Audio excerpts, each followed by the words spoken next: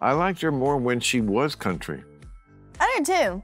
Like, I really liked her when I was younger growing up. Sparks Loved Fly. it. The whole thing with the football player, I just felt like, look, I'm sure she's a lovely person, but my boyfriend's a football player. And I wear his jersey to the game with his number on it. 35 was a little old to be like, whatever makes her happy. oh, of course. If that's what she wants to do and it makes her happy, go on. He's gonna dump her though, you know that. No, I'm gonna be a Travis Kelce hater. He does that. Can you imagine the next album we're gonna get off of that? You know you're gonna get dumped. You just don't know when. Right, so it must have had the songs about all the people that she wrote songs about. Coursing through her emotions, of course. It was breakup stuff, so she's gonna write songs. I can't fault her for that. It does seem like such a recurrent theme that at some point maybe you should write a song called Maybe It's Me. Maybe it's me. Just so.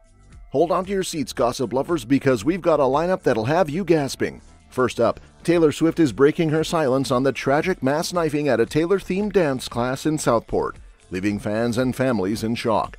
Our pop princess took to Instagram, pouring out her heartfelt condolences in a way only Taylor can. Next, we delve into Joe Alwyn's mysterious keepsake, a hand-stitched door hanging that has Swifties buzzing about its sentimental origins. Could it be a Taylor original? Meanwhile, Maher is stirring the pot, predicting a breakup for Taylor and Travis Kelce, with some choice words about their public displays of affection. Is another breakup anthem in the works? And in a heart-wrenching turn, Halsey shares a near-demise health scare revealing their battle with lupus and a rare T-cell disorder, leaving fans both shocked and supportive. Lastly, the Sussexes are in the spotlight as their social circle reportedly shrinks, with friends feeling pressure to pick sides in the royal family feud. Stay tuned for all the juicy details and more. Taylor Swift speaks out. Taylor Swift has finally broken her silence after the shocking mass knifing at a Taylor Swift-themed dance and yoga class in Southport, England. The devastating incident left 3 younglings lifeless and 8 others injured, with 5 in critical condition. In true Taylor fashion, she took to Instagram to pour her heart out to fans and victims' families, saying she's completely in shock. And you're hearing that there's been injuries, some stabbings, etc. It does impact on you. Swift says she is in shock after 3 kids in England died in a stabbing attack during a dance class celebrating. For this, the incident is not being investigated as a terror-related attack. She wrote, "The horror of yesterday's attack in Southport is washing over me continuously, and I'm just completely in shock." Our favorite pop princess continued to express her sorrow, grappling with how to convey her sympathies to the families. She heartbreakingly noted these were just little kids at a dance class, highlighting the senseless nature of the attack. Insiders reported that a 17-year-old male suspect has been arrested, but the incident is not being treated as terror-related. The whole community is reeling from this unexpected horror, and the swift action of emergency responders has been praised by many. Number of casualties have been injured.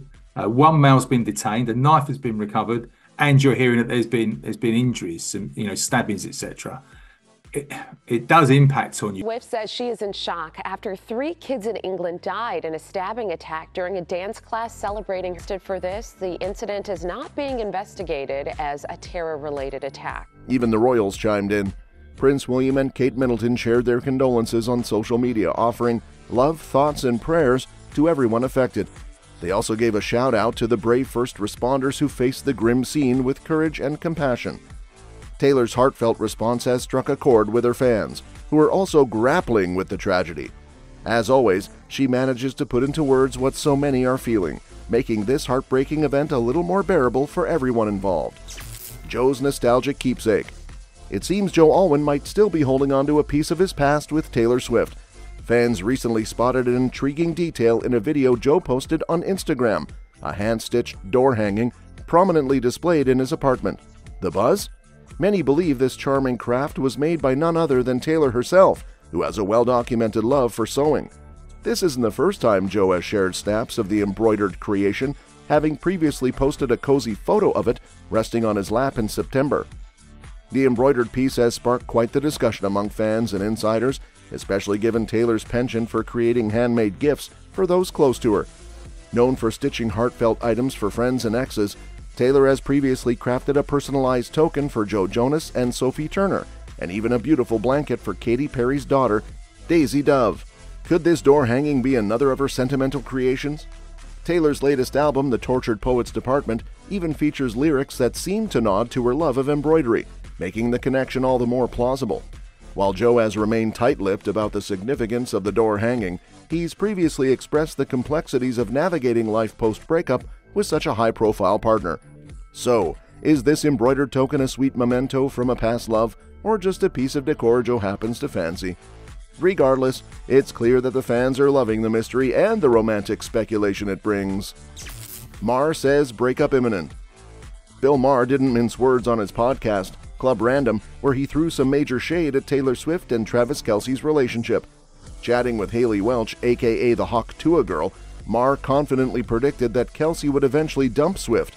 He had quite the hot take, calling out Swift's super public displays of affection, like rocking Kelce's Kansas City Chiefs jersey, as high school level drama that might just be too much for the NFL star to handle. Maher didn't stop there. He threw down the gauntlet with a spicy comparison, saying Swift's love life is like a Gatorade shower at the Super Bowl. You know the breakup's coming, it's just a matter of when. Despite Welch trying to keep things positive, saying Swift should do what makes her happy, Maher was all in on the idea that this romance has an expiration date. He even joked that Swifties could expect another breakup anthem, maybe titled Travis, adding to her legendary lineup of X-inspired hits like Dear John. I liked her more when she was country. I did too. I really liked her when I was younger growing up. Sparks Fly. The whole thing with the football player, I just felt like, look, I'm sure she's a lovely person, but my boyfriend's a football player. And I wear his jersey to the game with his number on it. 35 was a little old to be like, whatever makes her happy. Oh, of course. If that's what she wants to do and it makes her happy, go on. To top it off, Maher took a swipe at Swift's tendency to turn her exes into chart-topping hits, calling it tacky and hinting that maybe she should reflect on the pattern. He cheekily suggested a song called Maybe It's Me, nodding to Swift's own lyrics from Anti-Hero where she admits, "It's me, hi, I'm the problem, it's me." I would say for the biggest thing was getting my body right. You know, last year was pretty taxing on my body, but I know it has taken a toll on my body. So it's just, you know, making sure that my body's getting that rest and that ability. While Maher's out here predicting doom, Swifties are busy celebrating the anniversary of Kelce's first bold move to win Swift's heart. The big question now is, will Maher's crystal ball prediction come true, or will the Swifties have the last laugh?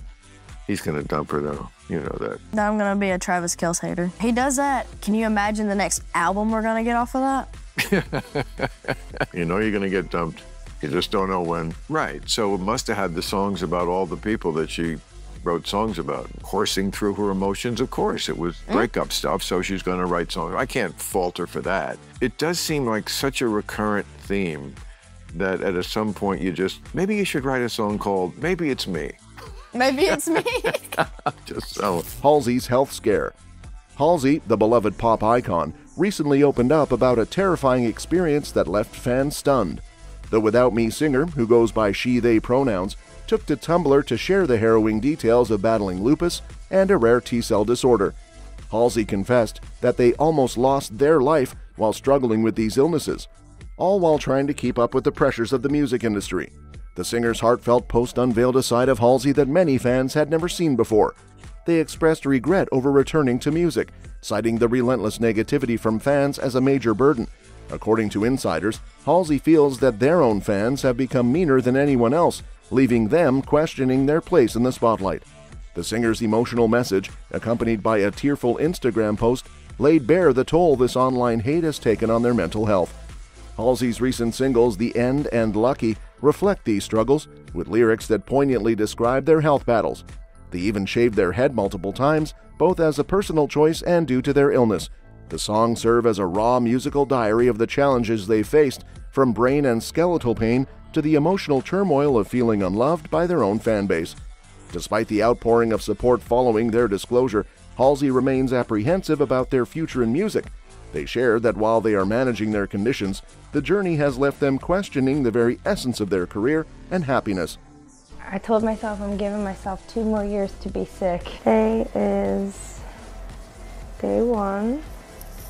I'm gonna look super hot and have lots of energy, and I'm just gonna get to redo my 20s and my 30s. In 30, I'm having my... Just telling your body yeah, I'm 30, I'm having a rebirth. And I wasn't being sensitive, and it wasn't all in my head, but it also kind of sucked. Endometriosis.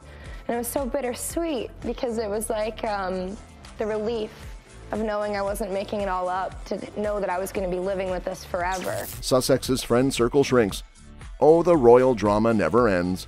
It seems Prince Harry and Meghan Markle are facing a bit of a friend dilemma.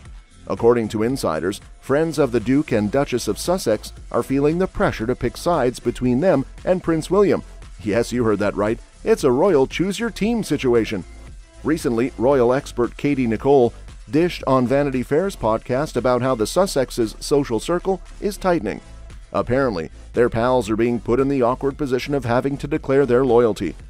This became glaringly obvious when Harry was notably absent from the wedding of Hugh Grosvenor, the Duke of Westminster, while Prince William attended. Sources say Harry was asked to skip the event to avoid any awkward tension. Yikes! But that's not all. The royal gossip mill is buzzing with talk about Harry and Meghan's social life in Montecito, California is not as star-studded as many expected. Katie Nicole expressed her surprise at the lack of A-list mingling. Sure, they've hung out with Kevin Costner, who's great, but where's the hobnobbing with Oprah or Gwyneth Paltrow? It seems the couple might be opting for a quieter, more private lifestyle, far away from the prying eyes of the paparazzi and celebrity magazines. Despite stepping back from their royal duties in 2020, it appears the Sussexes aren't entirely out of the spotlight. There are rumors of exclusive behind-closed-doors dinner parties at their Montecito mansion. But fans were left wondering when Harry and Meghan skipped Oprah Winfrey's 69th birthday bash, considering their close friendship led to that bombshell interview in 2021. So what's the deal? Are they laying low to avoid the drama, or is there more going on behind the scenes? Only time will tell, but for now it looks like the Sussexes are navigating some tricky social waters. That's all for this video, folks. We'll see you next time.